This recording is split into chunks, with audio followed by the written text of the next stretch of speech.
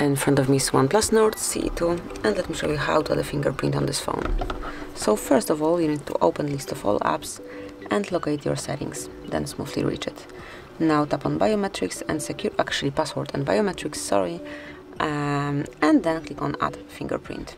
Draw your unlock pattern, tap on OK, and now here you've got the fingerprint sensor, so just grab your phone and place it here to fully add your fingerprint.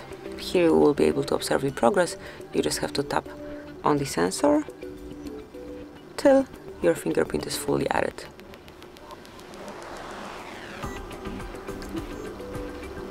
Just hold your phone in your casual position, so you will have no further issues whenever applying this fingerprint, and then click on done. So from now on you'll be able to unlock your device either with this backup pattern or smoothly by grabbing your phone and tapping with fingerprint. And that would be all. This is it. Thank you for watching. Please subscribe our channel and leave the thumbs up.